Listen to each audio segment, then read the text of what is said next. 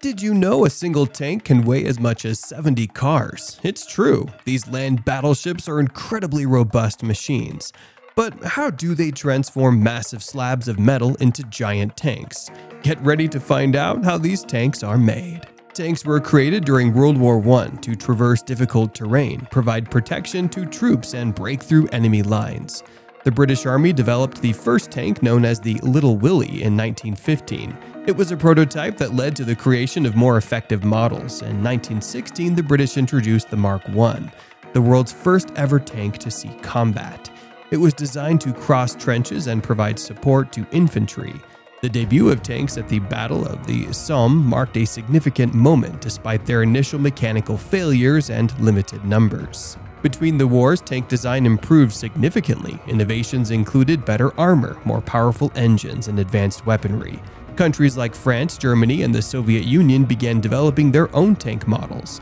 During World War II, tanks played a central role, particularly in the German strategy of Blitzkrieg, or lightning war, which relied on rapid, coordinated attacks using tanks, aircraft, and infantry.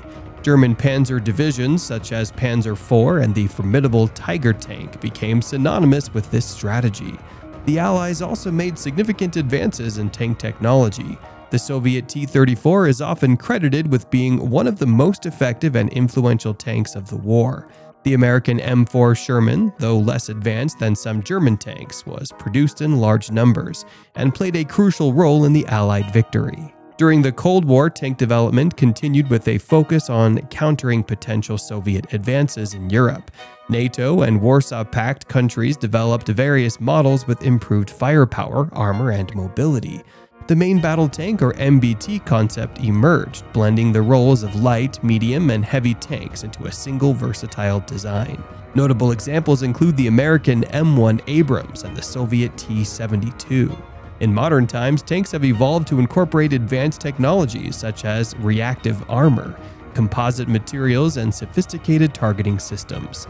Tanks remain a crucial component of ground forces, capable of providing direct fire support, engaging enemy armor, and serving as a deterrent against potential threats. Recent conflicts have seen tanks being used in various environments, from urban warfare to desert operations. The future of tanks may involve unmanned variants, increased automation, and integration with other advanced battlefield technologies, such as drones and networked warfare systems. The process of making a tank starts with design and planning. Engineers and designers create detailed plans for the tank, considering factors like armor, firepower, speed, and mobility. They use computer software to design the tank and run simulations to test how it will perform in different conditions. Next, the materials for the tank are chosen. Tanks are made from strong materials like steel and composite armor to provide protection. Other materials include high-grade aluminum, titanium, and special ceramics. These materials are selected for their strength, durability, and ability to withstand extreme conditions. Tanks are constructed using steel armor plates and castings of varying thickness, with initial metal treatment to prevent corrosion. These plates are cut to size using techniques like laser, flame, or stamping, depending on the material's thickness, and then sanded to remove excess metal. Once the components are cut, they are positioned in a special jig for welding. This welding process is carried out at extremely high temperatures, reaching up to 18,000 degrees Fahrenheit. This jig is designed to rotate, allowing welders to work from above at all times, which is the optimal position for achieving strong, consistent welds. The ability to rotate the jig ensures that welds can be performed efficiently and with high precision, maintaining the quality and strength of the joints. Proper welding is essential as it holds the hull components together, forming a solid and durable structure. The assembly process begins with the construction of the bottom hull. This involves welding together the base components, creating the foundational structure of the tank. Once the bottom hull is complete, the top hull, which has been prepared separately, is positioned and welded onto the bottom hull. This step combines the two major parts of the hull into one cohesive unit, forming the main body of the tank. The accuracy of the previous cutting and welding steps ensures that these parts fit together perfectly. The turret is made from high-strength materials such as rolled homogeneous armor or RHA steel, composite materials, and sometimes ceramics. These materials are chosen for their ability to withstand impacts and protect the crew. Smaller parts and detailed components are machined to exact specifications using CNC or computer numerical control machines. Next, the installation of the engines is a crucial step. Modern tanks are equipped with two engines, a main engine and an auxiliary engine. The main engine is powered by jet fuel and serves as the primary propulsion system for the tank. It generates the necessary power to propel the tank forward and maneuver it on the battlefield. In addition to the main engine, a diesel-powered auxiliary engine is installed as a backup system. This engine ensures that the tank remains operational in the event of a main engine failure, providing reliability and continuity during critical missions. Electrical systems are then installed throughout the tank. These systems are vital as they power all the tank's functions, ranging from basic movement to complex targeting and communication systems. Proper installation and integration of these electrical systems are essential for the tank's operational efficiency and effectiveness in the field. The mounting system for the main gun is installed. This includes the gun cradle and recoil mechanisms that allow the gun to fire and absorb the recoil. Advanced targeting and fire control systems are also installed. These include rangefinders, ballistic computers, and gun stabilizers.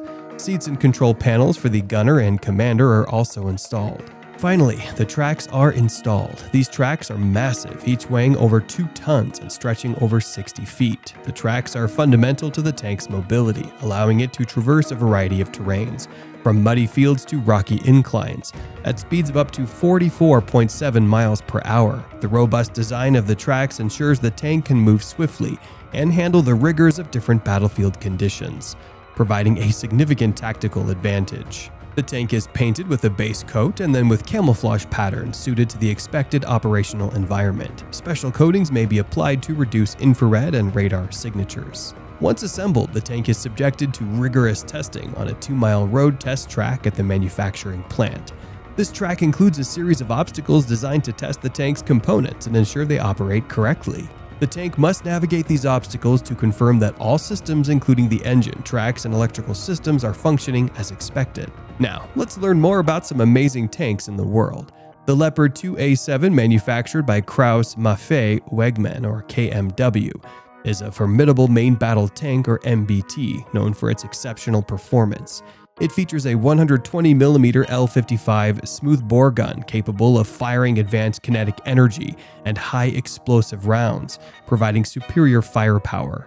The tank's composite armor with modular add-on armor offers enhanced protection against various threats. Powered by an MTU MB873 KA501 diesel engine that delivers 1,500 horsepower, the Leopard 2A7 combines robust armor with impressive mobility. The M1A2 Abrams SEP V3, produced by General Dynamics Land Systems, is an iconic MBT with a reputation for battlefield dominance. Its primary armament is a 120mm M256 smoothbore gun, supplemented by a 50 caliber M2 machine gun and a 7.62mm M240 machine gun. The tank's armor includes composite layers with depleted uranium, providing unparalleled protection. The Honeywell AGT 1500 gas turbine engine, generating 1,500 horsepower, ensures remarkable mobility. The T-14 Armata, developed by Uralwagen Zawod, represents a new generation of Russian MBTs with innovative features. It's armed with a 125mm 2A82-1M smoothbore gun that can fire armor-piercing rounds and guided missiles. The tank's advanced composite armor, reactive armor, and active protection system, or APS, provide significant defensive capabilities, including an unmanned turret and superior crew survivability features. So there you have it. That's how these incredible machines are built, transforming from regular metal into powerful tanks. What was your favorite part of the tank building process? Let us know in the comments below. We hope you enjoyed this journey into the world of tanks. Be sure to subscribe for more awesome engineering adventures.